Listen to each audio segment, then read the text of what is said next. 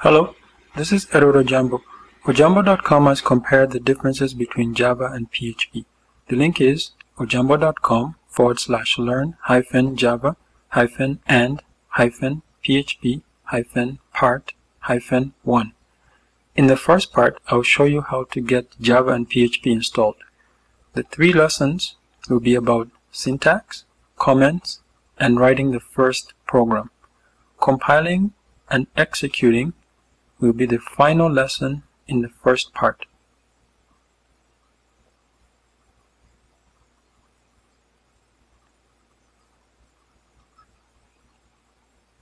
The sponsor for the video is ojamboshop.com.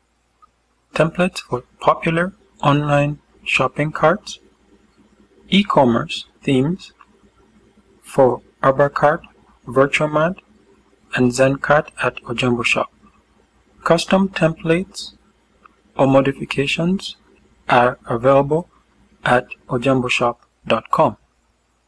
In order to follow along with this tutorial, the following tools are required: text editor, terminal to view final output, browser to download Java and PHP. Let's go to OpenJDK website and download and install the appropriate version. Then we'll go to php.net, click on the downloads link, and download and install the version for our operating system. If you're on Linux, you can use your package manager. In this case, I'm going to use Synaptic Package Manager and search for OpenJDK, install it along with its Java runtime environment. Then I'll search for PHP and install the command line version, or CLI.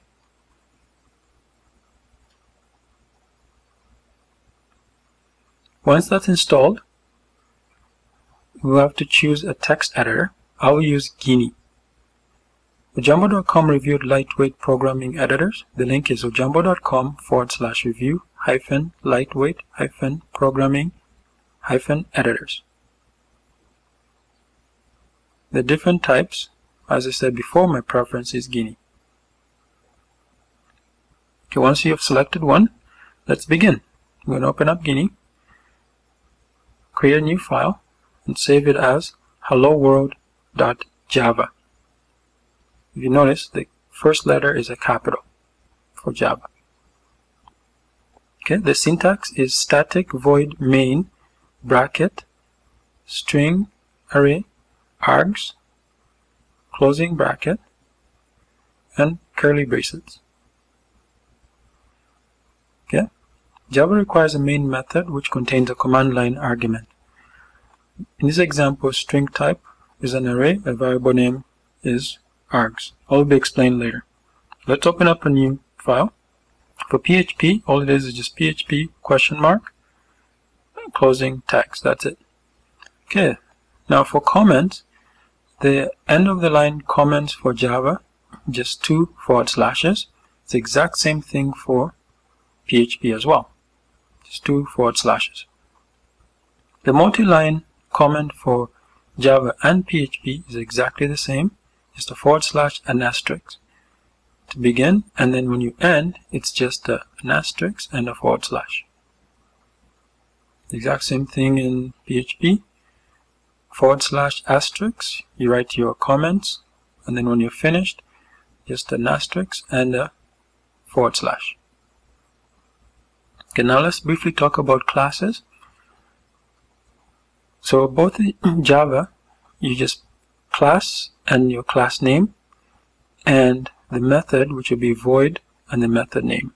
And then to initiate it, you just put the name and new. Now you can call the method inside it using the new created class. It's the exact same thing we're going to do in PHP. The only difference is that in PHP, objects are inside class functions. Instead of methods, call them functions. And then with the variable need to have a $sign before them. We can still call our function in the middle. Exact same thing. The blocks are defined by curly brackets or squiggly brackets. Okay, let's begin. Let's write up our Hello World program. Okay, we'll start by writing some multi-line comments. Ojambo.com, Hello World Java tutorial. Then hello world.java, copyright 2011 or 2011, Edward. And the website is ojambo.com. Close out the multi-line comments. Then we can end of line comment for Java for Hello World. Then in the class Hello World, and we're going to use the static void for the main method. Don't worry, again, we'll explain the arrays in the last lesson in the tutorial series. And then to print it out, we use system.out.println and in quotes Hello World. Make sure you close it out with a semicolon. Close out the block.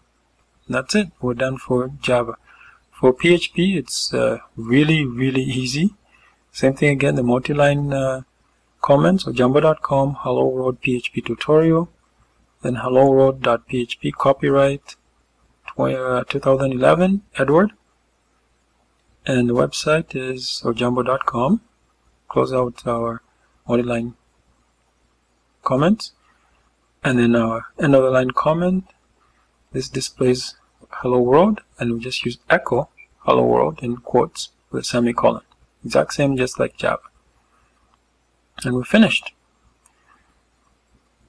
Now, to test it, we just make a little bit bigger here first. Okay.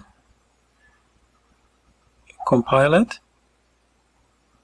Oh, there was an error. Spelled world wrong there. Compile it again, automatically saves it. Then we can execute it. See, it's a Hello World. You can also do it from the command line. Javac hello world.java.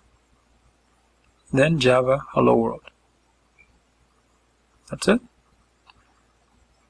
Java compiles classes and creates a class called Hello World.class. Java invokes the static main method. For PHP, we compile it again, and then we execute it.